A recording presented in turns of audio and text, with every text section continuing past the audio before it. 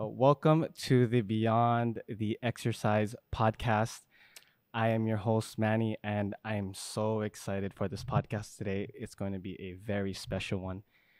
Why? Because I get to sit down right next to my kababayan, my brother, one of the people that I admire most for doing what he does right now, which we will get into while we go into the podcast. And also because this is one of my first podcasts. This is a long time goal of mine to just finally get on camera, get on a podcast, talk to people that I really look up to in the fitness area, and I'm excited. And I would love to introduce my buddy Joshua Teves. Yes. Thank you. Thanks for having me. It feels like I gotta live up to that. A big. I appreciate that, man. You said you looked up. We met like years back, and that's pretty cool that you. So we kept in contact, and we're doing our own thing. So and this is kind of cool too. Yeah. I like this. Sounds good. I'm so happy to see what you've cultivated here in Jersey City, brother. Like, I first met you when I did a certification course through Strong First. Yes. And the thing about it was I was still a baby trainer back then. Mm-hmm. I was maybe 2 years in and was just figuring out what personal training really meant and try to be more diverse with how I trained, because all I knew was powerlifting and bodybuilding. And then I take this course and I see you in the crowd with all the instructors. You have the pants on, tucked in shirt, collar, hands behind your back. It's all optics. It's all optics. All optics. Yeah, And I yeah. was like, that dude's Filipino, guarantee. It's like his grandma taught him to put his hands behind his back Oh, and he's ready. My girlfriend always makes fun of me that I do walk in a store like that unprompted. It's something generational or Right. in our genetics, whatever. But yeah, Dope, brother. So thank you so much for allowing me time today to step in this concrete jungle of weights, kettlebells, barbells, rowers, assault bikes, everything. yeah. And it's such a honor to sit down and really see what you've been able to build here in Jersey City. Mhm. It's crazy because as I'm seeing all these different types of gyms in New York City and the New Jersey area, I want to say this is by far one of the best gyms that I've seen, besides cleanliness, because obviously there's chalk all over the place, Chalk but all over. that's how what- we do it. Yeah, yeah. That's what makes us who we are. I wanted to outfit this as a lifter's gym, so any legitimate lifter, anybody that's like want to take this seriously, they walk in. I'm like, yeah, this is the place where I want to be. Yeah, there's chalk on the floor. We're not, you'll brick all over the walls, and it's an industrial gritty vibe. All right. It's not, hey, we don't have air conditioning here. We don't have eucalyptus towels when you walk in. It's not going to smell like, a mist of tea tree oil. No, it's none of that. It's like you know what you're here for, and you know what it's about. So I appreciate the compliment. And I did I have a team of people that work here, so we communicate. We try to make this as best place as possible. The experiences, I want it to be second to none. So Right. that's the goal. So what was the idea when you first built Ironbound Performance Athletics here in Jersey City? What was the idea of what you wanted it to be in the beginning and what it finally became Mhm. now? When I started, I was in the personal training realm. I think when you met me, I was still a personal trainer at a corporation gym in New Jersey. Okay. And at that time, it was more like, hey, I like what I was doing, but I wanted to have more of I have a vision of what people should be doing, and I wanted that creative control, and I didn't feel I had it at this place. And at the next town over in Hoboken, and I was like, you know what? Let me just bring what I feel should be what people should focus on, and bring that to Jersey City, because I felt that it was not there. So I brought that, and I did have, like, if I had a vision board when I was 18, I said to myself, I'll have a gym before I turn 30. And lo and behold, 2017, I was 29 at the time. We started working on the gym. 2017. Did I say 2017? 2017. That's when that was our first year we opened. And I didn't have any background in group fitness. It was just personal training, one-on-one at the most was 2. And then I was like, hey, let's have a group class. And a group class of 18 people max. And it would just be the personal training vibe. Like you'll do your push-pull hinge squat, but with really legitimate weights, no pink dumbbells.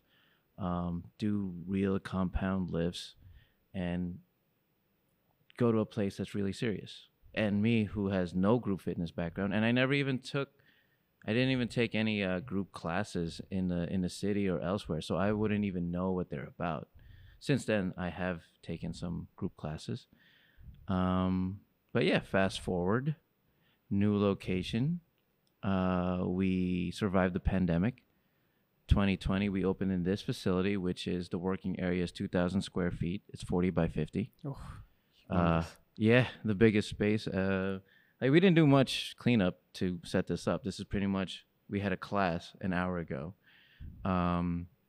It's definitely evolved into something else that I never thought it would be. And I think it was for the better. I think I did get a lot of feedback from clients and coaches that I've hired. I'm like, oh, hey, people like this. Some people don't like that. And which I had to take in some feedback. I had to learn how to take feedback. And we sort of like are the staple of group classes in Jersey City. Right. You know, so that's where it is. I don't know how to describe this. Like you asked me earlier, was this CrossFit? People ask me, I get that question all the time. And it's not. I don't know what it is. It's a thing. It's a thing. I don't know where to label it as. If anyone were to ask me, I think functional trainer is the term people like to. Functional training is the term that people like to use, but I don't know. I think it's more than that. I just don't know how to describe it. So that's where we are right now. I feel like if anybody wants to come try it out, come check it out. It's different. Right, and you're located right in the middle of Jersey City. Yeah, right? 334 2nd Street, middle of Newark and Coles. Location was great. It's a very neighborhood type place. Whenever anyone thinks downtown, they think of more of like those bars and the areas over there. We're a little bit out of the way, but very neighborhood vibe. A lot of people that that walk to get here. Only a few really commute to get here, but like word is spread. This is our neighborhood gym. It's a serious gym, but it's a fun gym too. Like there's a sense of community, and that's where people sort of congratulate me on. Right. And I feel like I'm like the Michael Scott meme where his boss congratulates him and he has a mullet. Right. It's like, good job on having a community. I just told them to do workouts, I was like, do some push-ups. Right. And then like all of a sudden the community organically came about. Right. And, I've had events. We've had Christmas parties. We're having a casino night next month. We travel to places. Lifelong friendships have been formed here. So it's cool. It's like it was more than I ever imagined it to be. Right. It's not just a place to count reps. It's our third home. Right. I love everything you said, brother. Like the one thing that really stood out on all of that is it's a serious place, but also a fun place. And I was speaking with Tom before we started this episode about what you've cultivated in your community here, because as I was doing a little bit of research of like how you post and what you say, it's a lot of seriousness, but having fun. Yeah. And I think that it's very important that people know that in fitness, that it can be serious and fun at the same time. Like the way that I look at what you just said is being serious when you're under load. If you have a heavy ass kettlebell in your hand or a barbell, you gotta take that smile off of your face. Yeah, you can't joke around. You can't joke around. You know what I mean? But then after, like, oh shit, that was wild. A lot of people like to talk when they're under a bench press, and I'm Right. like, now's not the time. Exactly. Yeah, yeah. And if they are, they're probably not pushing as much as they could be. No, Yeah. no. But to them, it's fine. Right. That's it's what they wanted it to be, and Right. I had to learn to be like, I'm not trying to project what I wanted for you. You know, I have to understand that this is sort of your place too, and this is sort of your interpretation as well. At the Right. same time, I'm giving you the program. Let's get to work. Let's go. Right. You Why know? do you think that is the culture that you've cultivated here, whether or not that was pre-planned or not? Like, why is it such a fun place to train here? But also you have the identity of this is the place where we make the gains and we build the muscle, and at the same time, let's have some fun. Why is that? I can't pinpoint, and I've actually thought about this for a while. I can't pinpoint why exactly like that is what it is. It's sort of like it is very inclusive. Like we allow anybody to walk through the door. We allow all the weirdos come in, and I'm like growing up being weird, very shy, and very introverted. Like I had a very sort of creative mind, and I like a lot of people that want to come in and just feel like it's okay. Understand it's gonna be hard, but just be who you are. I really don't care who you are. The weights, the iron, it doesn't discriminate. You know what I mean? It tells the truth all the time. Like work with me in doing this. I wanted to make it easily accessible for you, Right. for anybody. Mm-hmm. I am not gatekeeping this thing. This thing belongs to everybody. Right. And if you are willing to put in the work, yeah, I'll come in, train with me. But take the training seriously. Don't take yourself seriously. Like Right. it is what it is. Like fitness should not be a personality trait. Is what I say to a bunch of people. That will trigger some people. Right. But I meant it. Right. I think with what you said at the end is fitness is not a personality trait, that a lot of people are very serious into it, create an identity around it, which I definitely did when I first started working out. I am too. I'm guilty of it as well. So Right. I get it. And as you learn and as you go through phases of training people who are just regular people, you understand throughout the years that this is much more than banging weights, right? They don't really care to hit a 225 bench press, a 315 deadlift, a 405 squat. Actually, those are backwards in terms of numbers, but it's very interesting to see as I get to learn about more people that it's much more. It's much more like what my podcast name is. It's beyond the exercise, right? Yeah. So, okay, that was like a statement, right? Yeah, I was like, yes. What do you say on that? What are your thoughts on that? Where We're do you gonna stand? can you just move that? Yeah. We're going this way. Okay, sorry. Yeah, you got it, brother. Yeah. All right, so kind of want to go through some of the questions that I've had for you. Shoot. Like right here before I came and I prepared a little bit for you. Most of it we actually tackled already, which is really good. Oh, that noise like- went away. Yeah. That's cool. I love it, brother. Yeah. One thing that I saw as I'm scrolling down through Instagram is I saw the Filipino flag, and obviously I'm Filipino too, so we Let's have like, this go. kind of connection. And I really wanted to ask you about what it means to you to be a Filipino American business owner in the fitness industry, and what emotions and how does that feel for you? Oh. That is a very loaded question. Yeah. And not in a bad way. It's something I'm gonna be honest. Like it's something I don't really think about as much. I feel like I'm that.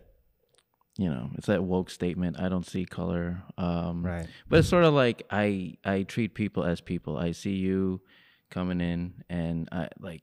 Did I ever consider myself as like, hey, it's a big deal that you're a Filipino business owner? I don't really put much thought into it. I do want more Filipinos to be more entrepreneurial. Right. I do want them to sort of explore more, like find your passion, and pursue things, and be okay to fail at things too. Not be afraid of rejection, and just like keep pushing through. Like you're doing a podcast. I think it's the coolest thing. Like Filipino Americans that are like into that want to do something else that's not in the health industry, and there's nothing wrong with it if you are a nurse and your family is nurses and they're so on and so forth. It's okay if that's what you love to do, right? And you can honestly look in the mirror and be okay with that. Cool, good for you.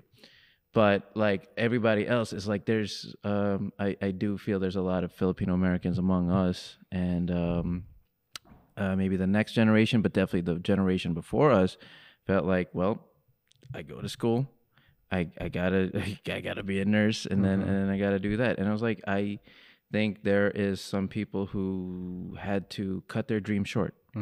And if there's anything I could have done is sort of like at least demonstrate and show, like, I took a risk, I took a risk. Was it scary? Absolutely. I was scared shitless in pursuing this. I did not know how I was going to make it after 2 months.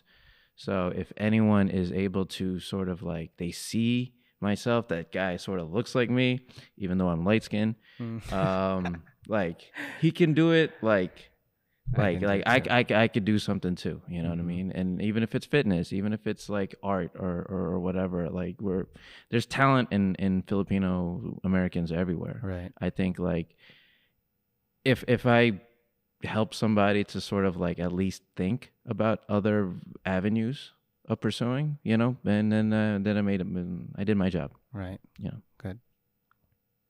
I saw you think a little bit there and kind of hit home being Filipino and being a businessman. And is there more to that? Like, was there a lot of resistance in the beginning when you were trying to build what you have right now? There are things that are like going to school, going to college. I know the people who did the nursing program. I know my family.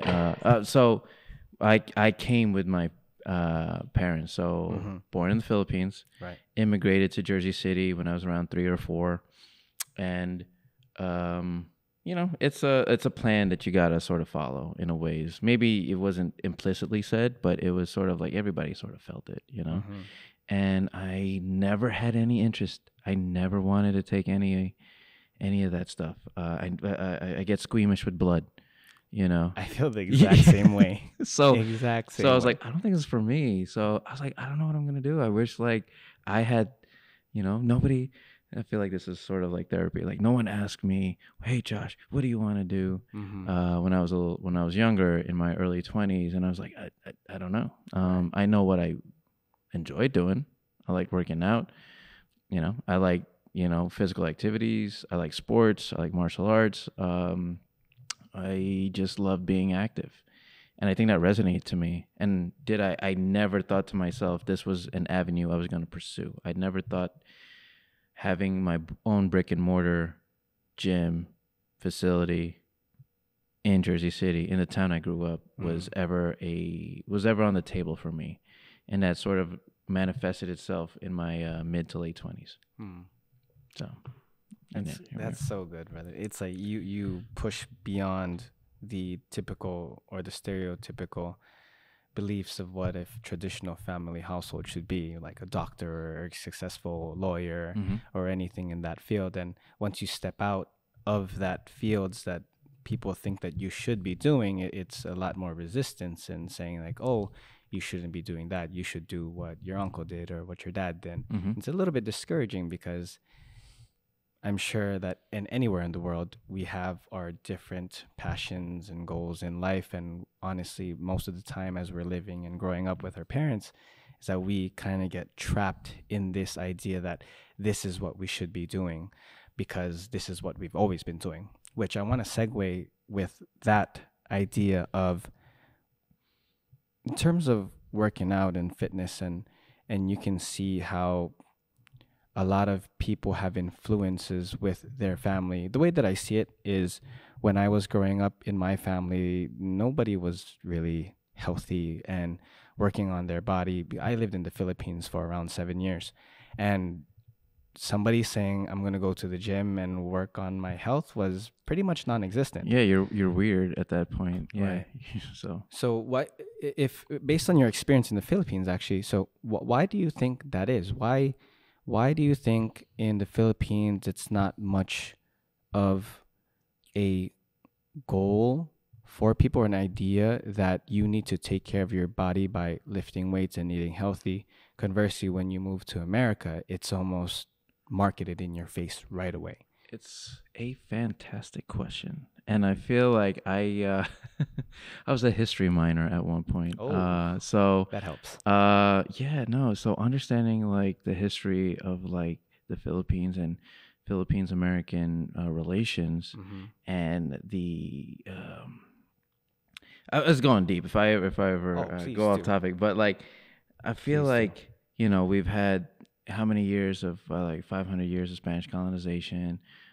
We got taken over by the Americans, Mm-hmm. and then the Japanese invaded, and then all of a sudden we've only had I don't know 3 or 4 5 decades to really find our identity, and we're Mm-hmm. still very young into finding what that is. Right.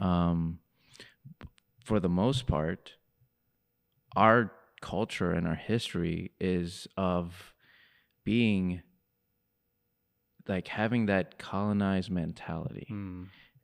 like not having that like strength to overcome, to like be strong and not afraid to be strong and to say what you now I don't want to say there are, the Philippines has a long history of revolutions and people are standing up for themselves in different generations, even centuries ago. Mm-hmm. So I'm not saying that's not the blanket statement I want to say, but it's sort of like with a lot of family that maybe and I know, and there's a lot of people who just very very passive, and it's Right. this Asian stigma, not just with Filipinos but with other Asians who just seem very, hey, stay very quiet, don't attract too much attention, stay, you know what I mean, just like and it's a negative connotation, but it does hit people that this thing is actually happening. And so that's just like, why work out? Why lift weights? You should just go focus on your studies. Go read and be this because that's what your grandfather wanted, or stuff like that. And I think it's like we haven't had much time to explore outside of that mentality to like like generate our creative juices. Mm-hmm.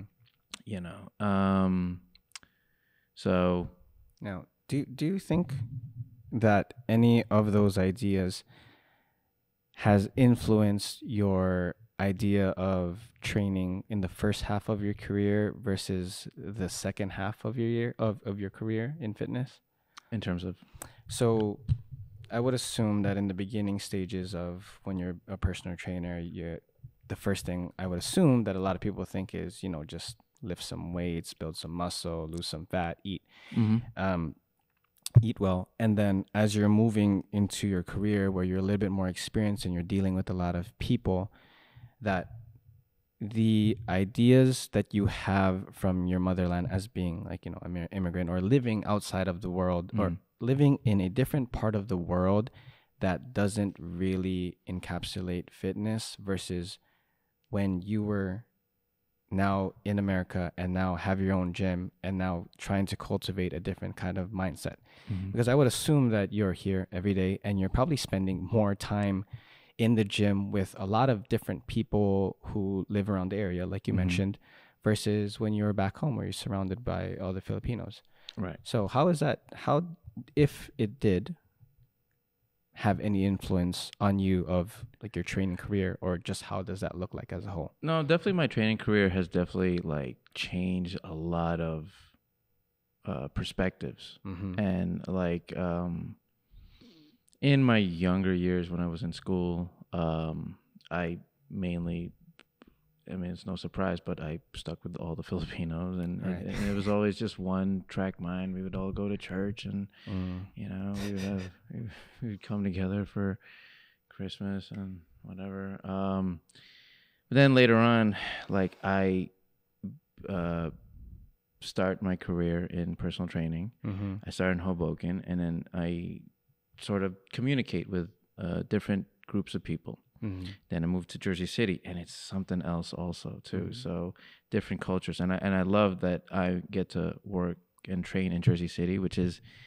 the melting pot of America. You'll have broad ranges of ethnicities, cultures, nationalities, and different ways of thinking, which I think is the best thing about it too. Mm-hmm. And it's sort of validated in my thoughts. Like there's something that was always inside of me that I wanted to do something else, Mm-hmm. you know. And the people that I resonated with are people who are just entrepreneurial, Right.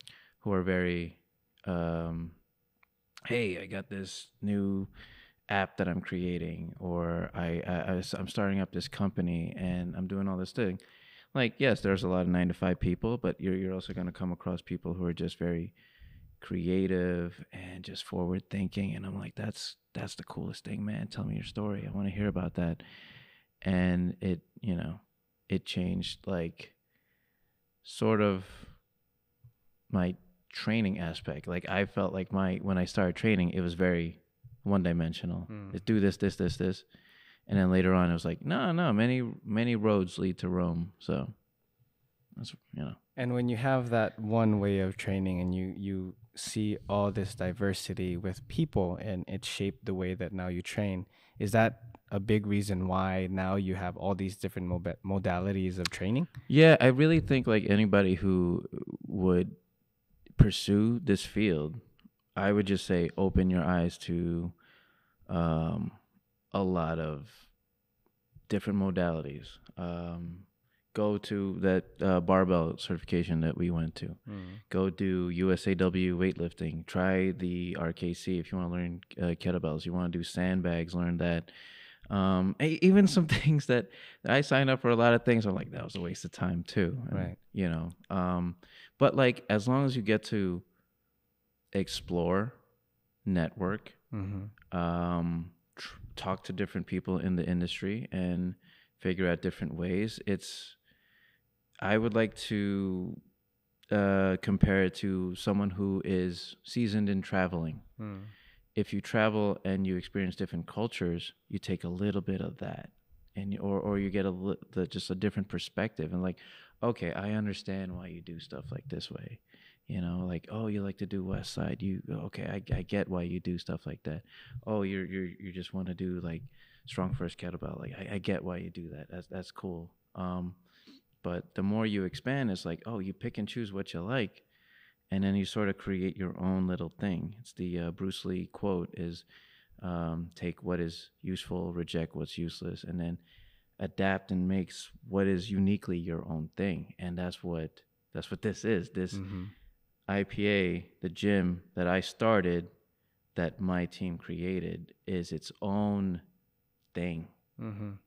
I can't tell you what it is. I don't know what it is, but it is our own. It's very unique to this area, to, you know what I mean? Like, you won't find this in the city, I guarantee you. Right. So, and what you're talking about, all these different certifications that people can take, you're not really just specifically talking about people who want to work in this industry, but also for people who are just generally wanting to have a fitness lifestyle, right? Yes. Okay, cool.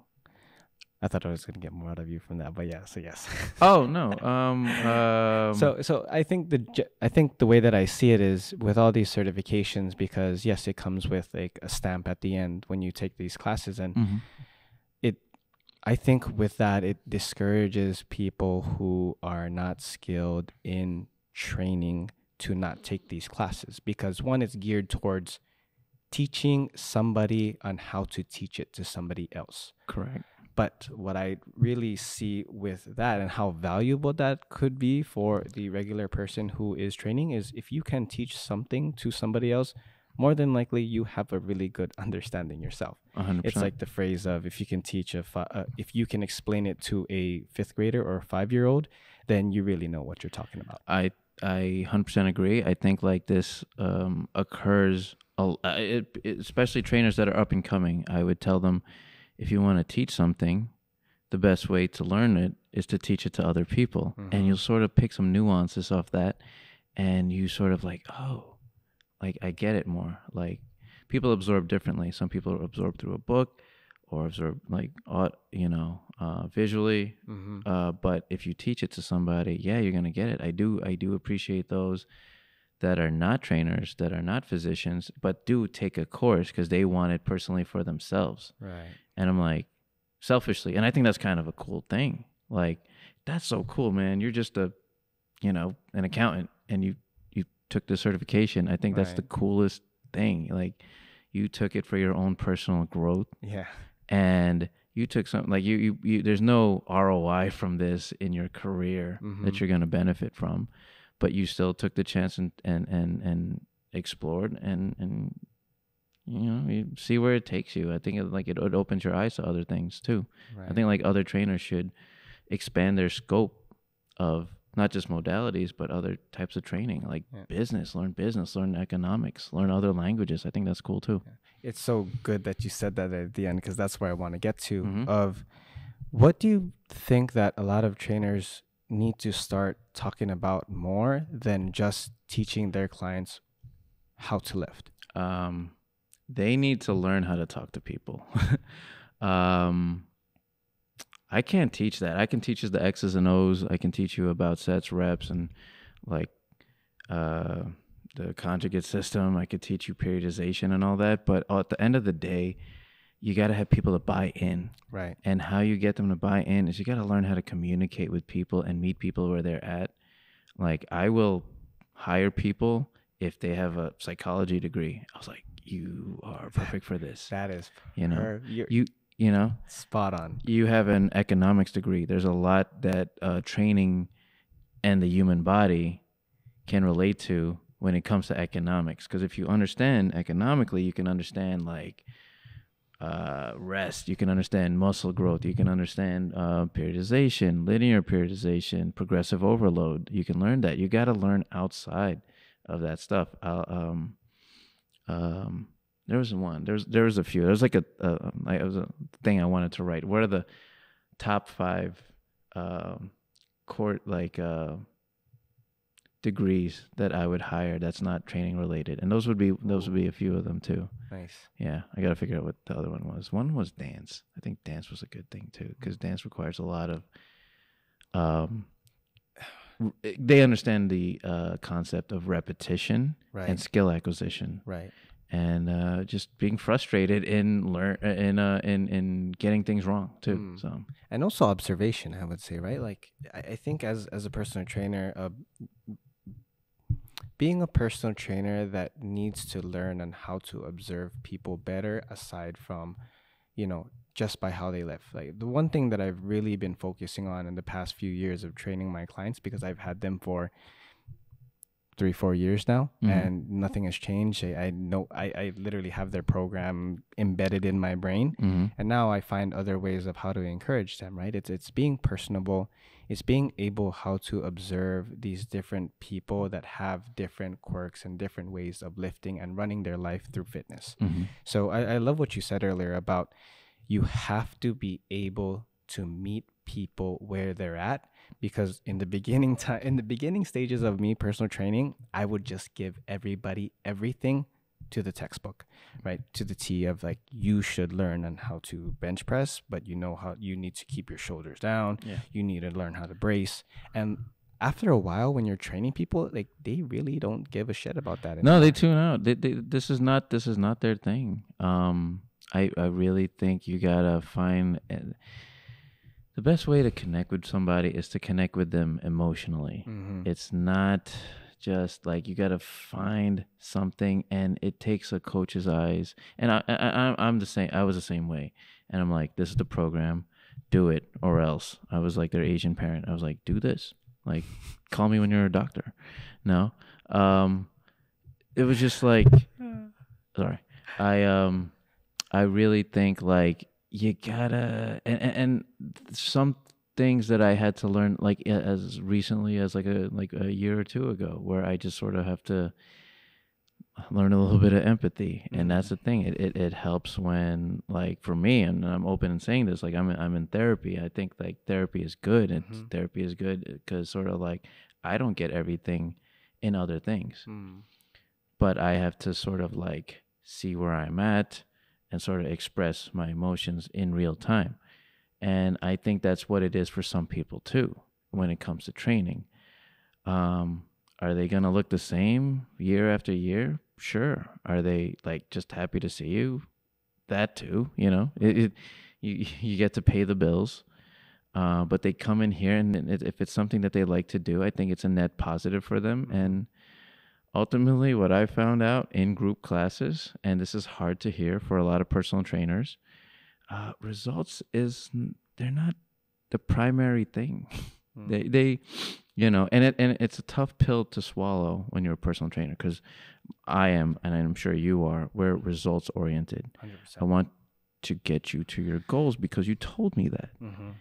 But at the end of the day, they just want to be in a place that they feel safe. They get to express who they are, how they are, Mm-hmm.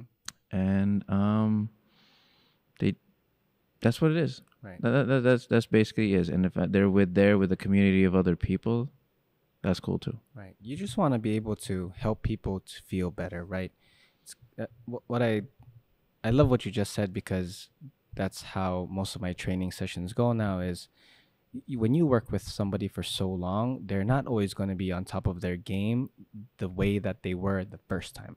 It gets a little dull. It gets a little stale. They think that they're very complacent. But I always remind them that in some way, shape, or form, everything that you're doing in this journey to whatever goal you have, you still have to appreciate the steps in between. Sure.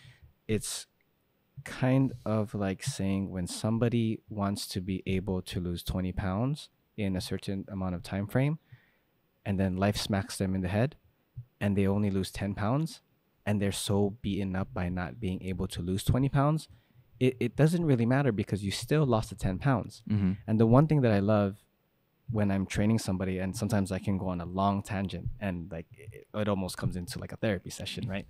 Um, but it's like you, as personal trainers, I think we have to really hone in on highlighting the effort that majority of our trainees are doing. Mm-hmm. Like even encouraging somebody like, hey, you got your workout in, even though you did 3 exercises out of the 15 that I had planned today, like you still got it in. But also on the other side of that, you as a personal trainer, you also have to have the responsibility to not let people slack off. And that's where I think that's a big part where I'm trying to solve now is how can I be better in encouraging my clients to constantly work on their fitness, regardless if it feels stale and complacent. That is the hardest part too, because stale and complacency will affect everybody. It'll affect Mm-hmm. you. It'll affect me too, because there'll be a sort of complacency with that too. It is a little bit of a rut, and some people it's really hard to really like drag into here. It's like bringing a horse to water. It's Yeah. and I get that, and some people are just mentally not there where you are. Mm-hmm. In order to get to where you are when it comes to bodybuilding or powerlifting requires discipline, Right. requires getting up in the morning, eating more things than you want to, and it requires this whole discipline that these people who, personal training is a luxury. So if Mm-hmm. they're able to afford 100%. you, they have somewhat of a I wouldn't say nice upbringing too, but like they got things that they got from working hard and achieving that thing. Right. But now they're hiring you, hey, get me to this goal also. Right. But their physical battery, emotional battery has been used up mainly for that main thing. Right. Or if they have a family, it's used up on that thing. And by the time they get to you, they are drained. They Spent. are at 5%, Mhm. So I was like, hey. And you'll get your A types too. I was like, no, I need this. Right. I'll meet you 4:30 in the morning. I got Right. you. But for the most part, a lot of people they just hey, 20 pounds is every time that anyone gives you that, oh, I need to lose 20 pounds goal, I'm like, all right.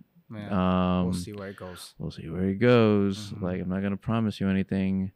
But like, I get what you're trying to do, and what it takes to get there is something you probably have never done and you're not ready to, and you want me to get you there in like 6 weeks. Mm-hmm. Like, yeah, no, we need to have a serious, honest conversation. Right. Because I'm sure there's trainers out there that's gonna give you some bullshit and they're gonna lie to you and like, yeah, no, I could get you there. Yeah. But the real ones know. It's just like, yeah, nah, Yeah. like, look, we'll do what we can. Right. I love that approach. That's kind of what I do now when somebody's coming on board new with me, which doesn't happen quite often now because I've been with my clients and my schedule's all booked. Mm-hmm. But the way that I see it when somebody asks me, how do I get to this goal, or this is the goal that I want to get, how long it's going to take me, I always say it depends, right? Like, you could be the most dedicated person in this world towards the goal that you have, and you can achieve it in the next 6 weeks. But then a lot of people who don't know what goes beyond the exercises is that there's a lot of groundwork and foundational stuff that you need to do and learn before this comes to fruition, right? Sure. It's the one story that I love to always say when I first started working out was when I first started working out, I worked at this gym, 24 Fitness, as a front desk employee, right? Mm-hmm. And I'm in the break room, and one of the personal trainers comes in and he sees me. I'm working out hard all the time, and then he looks at my Tupperware because I bring in food, just like all Filipinos do. Yeah. And I have Or my Tupperware. bodybuilders. Yeah. Yeah. So I have a little section of rice, and then I have a big section of chicken. Mm. And then he's like, dude, are you gonna lift? You've been lifting heavy. Why are you not fueling yourself? I was like, what do you mean? I have it all right here. He's like, that's all the carbs you're gonna eat? And I point at the chicken, and I'm like, this is a lot of carbs, bro.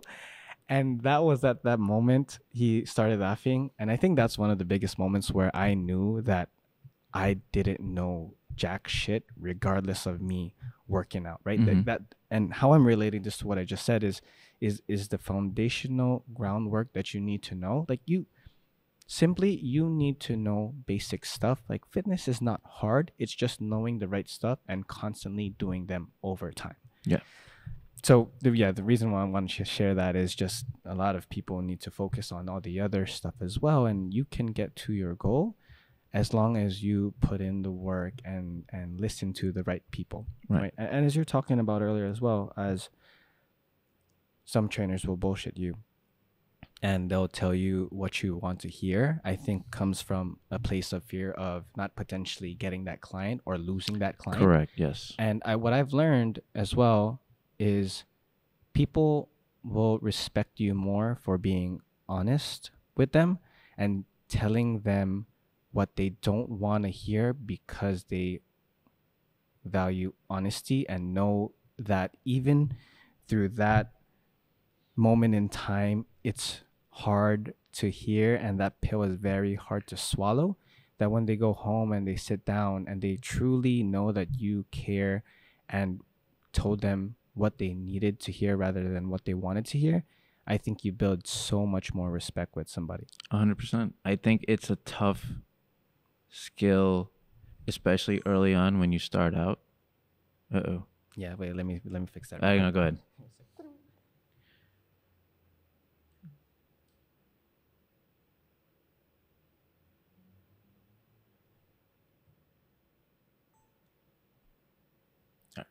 Okay, so yeah, cut. So if you're only just listening to this podcast, my camera died. I don't know why, but it has a lot of battery. But anyway, not important. Back to what we were saying. Do you know where we left off? Yeah, no, I was stating that it's a tough, like, especially early on, a trainer, they're very green and they want to like get all these clients and their schedule is so wide open, and they just want to get in. And I was like, hey, I want to lose weight for this wedding. I got to fit into this dress, blah, blah, blah. Yeah, no, I'll get you there. I am the one that's going to get you there. 6 weeks, follow my thing, all that. And it's understandable. I get it. It's a hustle. Mm-hmm. I'm not saying, I feel like I've been there myself. I get 100%. it. But I feel like it's trying to, people will respect you Right. if you are honest with them. And if they move on to somebody else, I don't think you would have wanted that client anyways. You know, Right. they just want to be told good things. Mm-hmm. And I'm guilty of not giving enough validation even to my clients and even in my classes Mm-hmm. myself. I'm notorious for that. I'm like, oh, yeah. One time I had a member of the gym say to somebody, it was like, oh, Josh said this was the first time in 3 years he actually said good job to me. And I was like, oh, did I say that? I must have slipped out. You know, like a lot of so I get that. I get that like tough love approach. Right. But I do think we need to have an honest conversation with our clients. Mm-hmm. We deeply need to have an honest conversation with ourselves. Mm-hmm. A lot of times, and I'm sure you've experienced this, Right. clients will come to you. They'll say, I don't get it. I did everything you told me to, blah, blah, blah, blah, blah. I did all this stuff. And I just wish, like, look, guilty until proven innocent. I want to do a daily audit. I wish I could be there the other 23 hours in the day because you say you're having all this and I don't believe you. Yeah, I don't buy it. I don't buy it. And I you know, take a picture next time. Right. Don't write on my fitness, but take a picture next Right. time. Like the diet is so hard. Right. It's so hard to get, and you know, we have our things that we like, you know. Right. I think that diet is the number one most important thing that we have no control over. So I've given up on diet. Mm-hmm. What I do instead is I want you, the client, to keep track of your sleep. Are we good? Yeah. Oh, I see what's happening. what happened? So the temperature of Is it too hot in here? yeah, it's too high. But we'll roll with it. We Okay. have these We gotta other, get these the things. iPhones one. All right. So Yeah, what I was stating is that the what was I? Oh, okay. Diet. I don't keep track of diet anymore. I say, look, my main thing is just don't eat like an asshole. It's like, what does that mean? It's like, you know what that means. mm-hmm. And then I was like, what's very crucial is sleep and steps. Mm-hmm. And I think like everybody has a Fitbit now, and I think like if you have I don't like daily goals either. I like weekly totals instead. Like everybody thinks 10,000 hours a day. What happens if you don't? You know, how about 70,000 steps a week? Can you get to that? Right. I think that's doable. Mm-hmm. It's like, even if I don't get 10,000 one day, I can sort of make it up in the next couple days. Mm-hmm. So I didn't get my 10,000 today, but I'll make it up here. And at the end of 7 days, I got my 70,000. And that way, if you don't reach your 10,000 a day, you're not considered a failure. So there's more of a positive outlook on that. There's no sense of defeat. So, and then when it comes to sleep, hey, look, 8 hours is not realistic. Anybody that lives in the Northeast, it's not realistic. More like 6. You know, I say aim for 7, 6.5 to 7. Yeah. You know what I mean? And even if you don't get it in a day and it does affect you the next day, you know, 49 hours a week. Mm-hmm. Give me 49 hours a week. Is that right? Yeah. Okay, good. No, we can only count to 10. Yeah. I can't even count to 10. I lose after 2. There you go. I was like, what number are you on? 14. I had you at 6. All right. So my clients hate me for that. Yeah, I tell them don't expect. I don't count. Yeah. That's what I say. You count on your own. What do you do with? So, for me, when I get distracted from counting, I'm really looking at form, and I'm very detailed with form. Like I look at toes, I look at heels, I look at where the hip crease is going. I'm looking where the load is, and then I lose the number. So I kind of just given up on that. What are you distracted by when you're not counting correctly? One, I don't count. Okay. I legitimately, I tell people from the very beginning, I was like, I want you to get to 12 TRX rows. That's probably like one of the first movements I teach is a squat and a row. Okay. And maybe we'll go look at your push-up because I think your 9 out of 10 push-ups are trash. But also like, was that 12? No, I believe you. If you say it's 12, then it's 12. And right? if they're not doing 12, they're only cheating themselves. Right. Like what do you hire me for? You know what I mean? I'm looking at everything. I'm like you. I look at the whole picture or whatever, and that's more important than the reps. Mm-hmm. People think it's the reps. It's not the reps. It's quality over quantity. I want like a good solid 5 reps over 12 reps. Right. But at the end of the day, they want to feel like they want to work out. So for the client, I think volume is, they think it's here, but we're not there yet. I'm not trying to like preach my gospel day one. Mm-hmm. You know, I'm letting them slowly buy in to what I want them to get into, that which includes the sleep, which includes the steps, and for like at some times I will tell them, yeah, no, eat like protein, you know, have some vegetables, yeah, don't get trashed in the weekends. Mm-hmm. You know what I mean? Don't smoke. I feel like that's an obvious one. Right. But a lot of these people, like, they know that stuff, so I'm not trying to baby them. So the Right. nutritional stuff, the stretching stuff that people's mobility just sucks. Mm-hmm. The water intake, Yep. like everybody knows that. And it's just like I'm beating a dead horse if I try to say that day one. 100%. So I never tell them that. I was like, you know what to do. You're Right. you're 43 years old. You know what to do. Right. All right. I'm not your mother. Right. All right. Just get your 7 hours of sleep. Say your prayers. Go to sleep. Don't go out. Nothing good happens Past after 10 o'clock. 10. Oh my God. How old are you?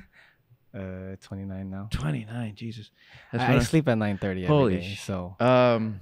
I'm just more. Yeah, of no, when I was don't. 20. I can't hang anymore. I'm telling you. Me I too. feel like an I old man. choose not When you to get, hang. when you get to my age, stuff like that. I feel like 29, like 2 drinks, and I am wrecked for the next day. And that's when it started happening for me Right. too. So that's when I started. Hey, liquid IV, what a great invention. Let's do that. Right. I mean, Yeah. I used to drink so hard when I was 21, and I still would be pushing PRs. But at a certain point, I mean, when you get as old as I am, that just doesn't slide anymore. Yeah, don't listen to trainers under the age of 26. Ooh. And I yes, I understand that might be offensive to a lot of people, and I apologize. But there are certain experience, and I don't want to be like the old man yelling at clouds. Mm-hmm. But I do feel that after a certain point, you sort of empathize with your older clients that are in their 40s, that are in their 50s. And I'm like, yeah, you know what? The body does slow down. It's no joke. Right. It's real. It's once you had a couple of injuries, Oof. that shit is real. Like, yeah, no, maybe I should stretch every day. Maybe I should warm up before I play basketball Mhm. at this beer league. You know, everybody has strained ACLs. Mhm. Yeah, no, that's not gonna be me. I'm gonna do my strength training. I'm gonna do my stretching. I'm gonna drink my water. I'm gonna live this healthy lifestyle so I can like play ball. You know. Right. So, but And I yeah. But if you look, I started at 24. Keep grinding, get as much information as you can, and listen to older people. Get off of TikTok, and don't listen to those doctors or trainers on TikTok. Mm-hmm. All right. Not Yeah. on TikTok at least, right? Nah, TikTok, man. Just like look, anything that was good that was ever invented was already invented. Right. All right. So stay away from AI. You know what I mean?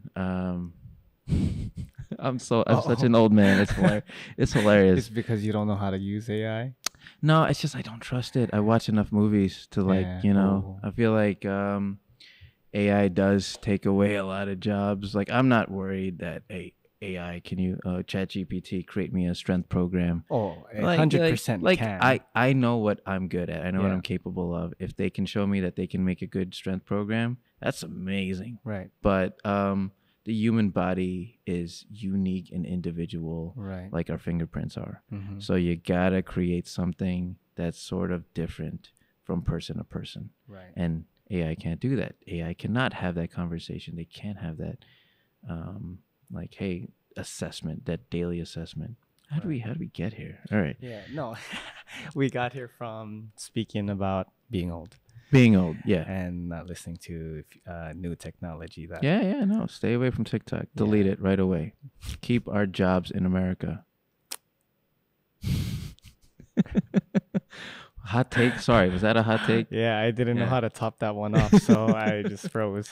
But I want to go back to a couple more things before wrapping up here. Is you talk about injuries, right? Hmm. And I had a little thought in my head as I'm coming here because the last time I visited you, my shoulder was banged up, but I also wanted to keep up with you guys here. Yeah, I remember you told me. Yeah. Yeah, and like I remember when I used to be able to keep up with the big boys, like even people who were twice my size, I would be outlifting them. And I came to the realization as I'm sitting here next to all these normal people who are not trainers that don't do this for a living, and then I see you doing like a Turkish get up with was it 44 kg or something. I'm like, God damn, that thing is ridiculous. That thing is ridiculously heavy, and you're ridiculously strong. So what I'm getting to is about injuries is how somebody can check themselves and being able to humble themselves during an injury and getting back to where their strength is. Oof. Um. Like how can somebody here, let me have a more clear question. Is how can somebody conceptualize on admitting that they are injured and how they can mentally process of not trying to get back there? That is a very great question, and I don't think there's an easy answer or one answer to summarize, what the best thing for them to do is. I think like injury is for a lot of people sometimes is a gift. Mm-hmm. Sometimes 100%. injury tells you to slow down a little bit. 1000%. Tells you know what got you injured. Sometimes injuries are just freak accidents and there's nothing that could have happened. Mm-hmm. But for there are instances, and I think it's for the most part, they are just dumb injuries. Mm-hmm. And like you knew it was dumb, but I think it's to everyone's personal it's their own personal story Right. that or journey that's gonna let them figure out on their own, and some people don't, and that's the sad realization about it. I've been injured before, and I realize, oh geez, okay, I don't like to do that. People who keep getting injured, they realize they got to slow down. Mm-hmm. And sometimes there's a mental block which inhibits their training or whatever. But those that are just very go, they have to like push themselves or sort of like keep up pace with other people. They got to realize, I don't think it's worth it. And that's, I'm at 35. I realize like, yeah, there's some strong people. And I think like a lot of these companies, they like to showcase strong people. Of course they do. But I do think it's to the detriment of the vast majority of the public. Mm-hmm. I think we do want to see some people that are in their late 30s or in their 40s that are sort of doing smart things. And these are companies that I even respect myself, and these are companies that I bought from. And they showcase some people that are just grabbing like ridiculous heavy weights, doing some dumb stuff.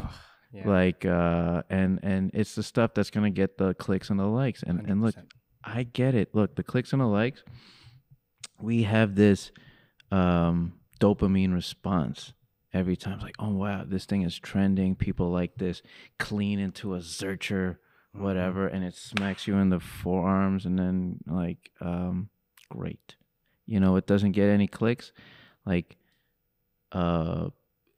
someone getting into their first pull-up, like they get their first pull-up and we should all celebrate. And I think that's fantastic. 100%. Like a mother who gave birth and is just getting back into it, and they did 1 or 2 chin-ups. That's fantastic. I think we should celebrate these small victories, or whatever, as opposed to people who are juggling kettlebells, balancing and whatever, doing whatever silly strength stuff, balancing on, you know what I mean? I want to like just before I rant on the whole fitness industry. Yeah, because I am deep in that. I could definitely go all day. I am the anti-influencer. Like I really think like there's a responsibility that we all should have 1000% into guiding our clients, the people that we influence, to guide them into the safe path, not getting things that's gonna injure them and destroy their livelihood, their work, their bank account. Then you got to pay for surgery. You know what I mean? Like, it's at the end of the day, it's not worth it. The one thing that I think about when you say people are doing exercises for the clicks on for the gram or for the TikTok, it always takes me back to this image of people wanting to barbell squat on a Bosu ball. Mm-hmm. Like, it just doesn't make sense. Like, sure, you can argue that the instability of the surface and now your feet and your toes are constantly looking for stable surface, but the risk of that, it like blows out and outweighs the reward. So sure, it might look fancy, it looks hard, but why don't we just encourage people of focusing on doing a regular squat, and then maybe after that telling them to stand on one leg and close their eyes so you can focus on balance. It's the likes. It's the likes. It's the again. It's a dopamine response. Like for them, these people, they're not athletes. They don't have a sport to compete in. So the only sport that they get to play is social media. It's the game of social media. Insta Olympics. Yeah, pretty much. I coach high school volleyball, and I was like, I'm not doing this stupid shit. You know what the goal is? The goal is to win the trophy. That's it. I train jiu-jitsu guys. I got a guy who's going to do the world championships in a couple weeks. That's our goal. I can't let you do like silly things and get you hurt. Sometimes a sport is dangerous enough. The last thing you need is something just for the for the likes, for the clicks, for the clout. At the end of the day, you know what? I get it. You're 23, 28, no offense. But like at the end of the end of the day, you're going to be 35 and you're going to be yelling at clouds, and it's going to be hard to wake up in the morning.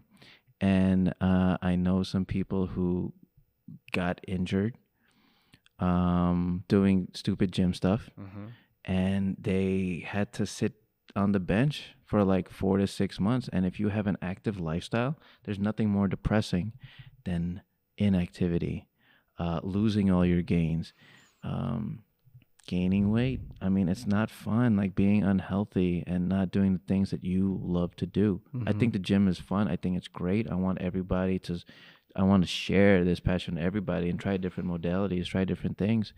But at the end of the day, get strong, be safe. Right. Yeah, that's one thing that I want to end this off with is like what we're talking about injuries is letting the ego out, right? Leaving the ego out the window, because the way that I hurt myself back, I want to say 6 years ago was, I would consider myself very strong at the time where my squat, bench, deadlift total at 150 pounds was like 1,100 at that time.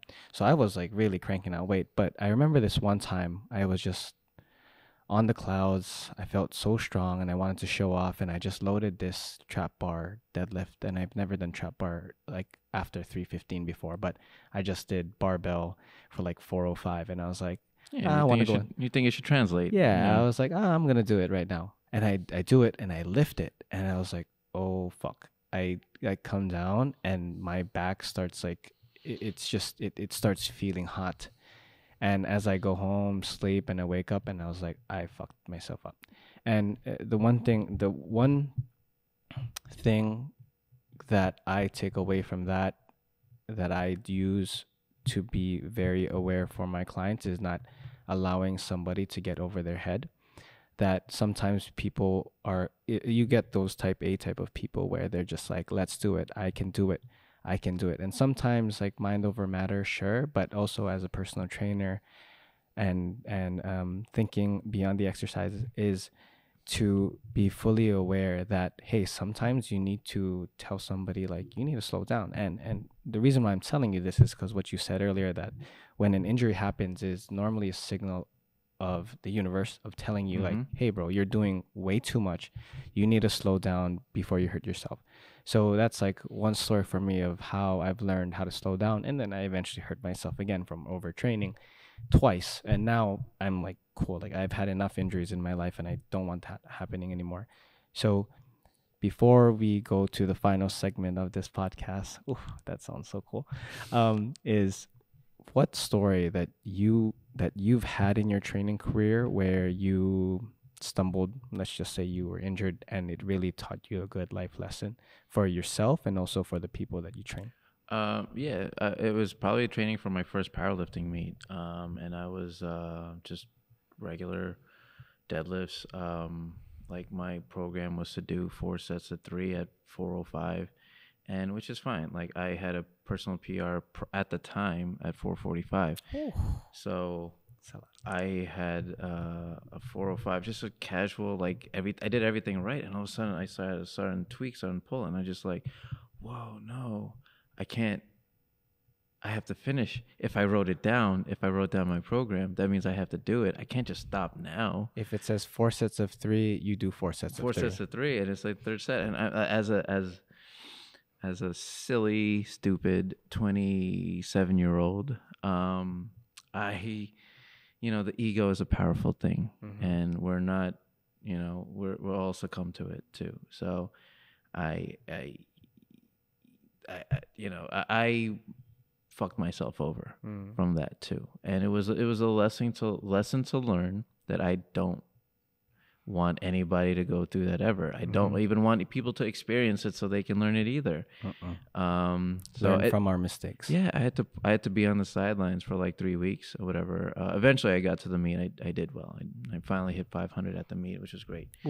But like you shouldn't be a strength coach if you're broken inside and people are looking to you for answers.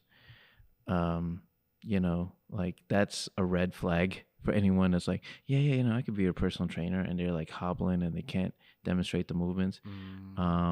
Unless they were like a high level competitor, you should not be broken. You should be the spitting image of health and smart decisions. But unfortunately, that's not our industry and that's not our field. And it's sad that it's like that. I do think people just need to lead by example and just, don't,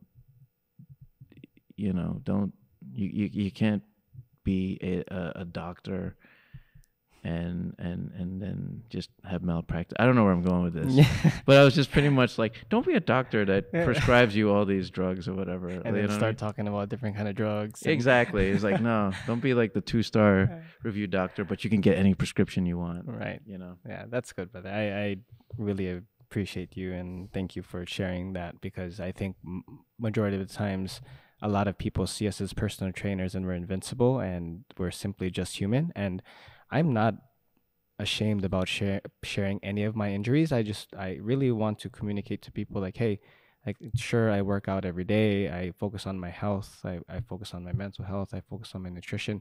But there's days that I stumble and I really screw myself up. And what I really love, lastly, of what you just said about grinding things out and sometimes it can bite you in the ass, is what I do with my clients, and I really teach them, is go for it. Sometimes you have to grind it out. But then I really want you to understand too, is like, if you think that you cannot do this next one, you're already not in the mental state to do it. Correct. Don't do it. You already lost at that point. It's like the reps in reserve. Yeah. For me, I talk about, I don't tell them reps in reserve, but I tell them, if you have only 2 more left in the tank, don't do it.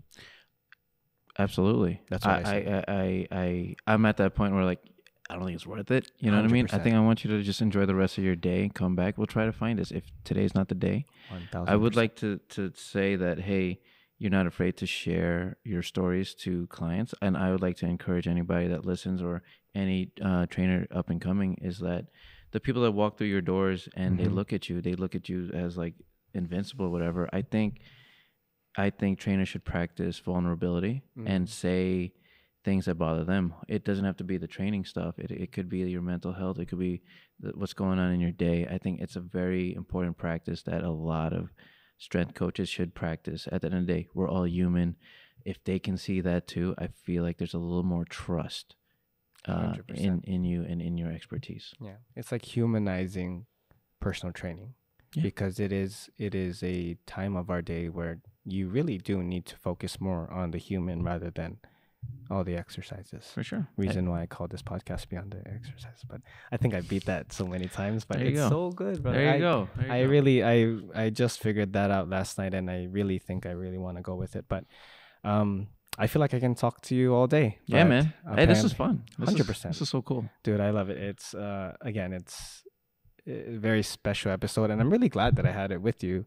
I feel like I have a really good have a really high respect for you and what you've done, and getting to talk to you with this last hour, I have much more respect for you because of the ways that you think. And I'm sure that when we get on this podcast again, there will be some disagreements that I don't really agree with on what you're saying, but today was spot on. I agree with probably everything that you said, aside from saying that people who are younger than 26 should not be. But because I started when I was 23, and I thought I was good, but actually not. I'm a grumpy old man. Just excuse me for that. Right. We'll let you pass on that one. Yeah. But so the way that I want to finish this off is want to say thank you. Thank you. I appreciate it, brother. And so I have this real cool thing at the end of my podcast now, where I ask you 3 different questions, and at the end those 3 different questions will morph into one. Let's go. And so you can answer these questions preferably in a very short sentence, maybe like 1 or 2 sentences will be perfect, and then at the end I would just let you have your final script. Cool. So the first question I'm going to call these the final 3. I'm sure somebody else in their podcast called that too. So no, it's original. This is yeah. We started it. Okay. Yeah, the final 3, Manny style. So number 1 question is, what advice were you given? Let me repeat that. So what advice were you given that didn't work for you in terms of being a personal trainer? Oof. What advice?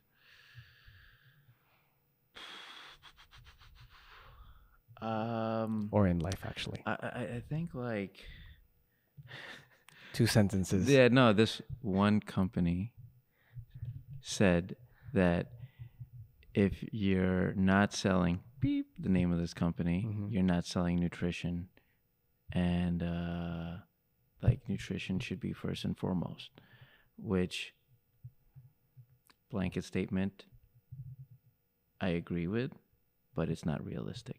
Got it. Second question.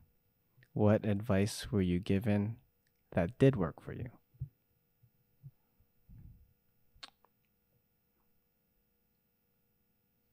Not something that you agree with, but something that did work for you. I feel like in the training realm, I think that it's intuition is okay. I feel like you should listen to your body and listen to your feelings, as cliche as that sounds. That has more to do with your performance of that day. Got it. And the third question is, what advice did you wish somebody gave you sooner?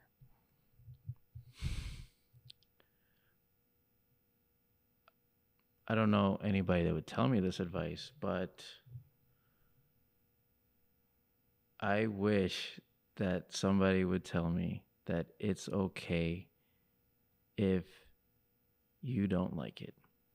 If someone makes something their own thing and you would have never green-lighted it, but for some weird way it worked and other people like it. Interesting. I had to learn the hard way, and I had to learn that quite recently, actually. So, and how all of this now is going to come together at the end. And this is the final question, is what is one thing that you wish that people paid more attention to beyond the exercise? Beyond the exercise, if you're in training or if you're training other people, I feel that you should pay attention to what these sessions improve or make worse your other relationships in your life. I feel like you should pay attention, like, because of these workouts, are you a better, whatever your profession is? Are you a better husband? Are you a better partner? Are you a better worker? Do you have a healthy relationship with food? Do you have a healthy relationship with, with sleep, with diet, the people around you? Does it make you a better person? Is it making you worse? And if it is, maybe let's make some changes, because I do think this is a positive and I think everybody should do this. But just pay attention to how it affects other people. I like that. Well, thank you, brother. I appreciate your time today. I really enjoyed the talk. Yeah. And whoever is listening and you live in the Jersey City area, please come down to Ironbound Performance Athletics here in Jersey City. Where specifically? 334 2nd Street, downtown, in between Coles and Newark Ave. And we're right in between a butcher shop and a juice shop. So come follow us on our socials at Ironbound Performance. I read all the DMs. If I don't respond to it, I'm still reading it. So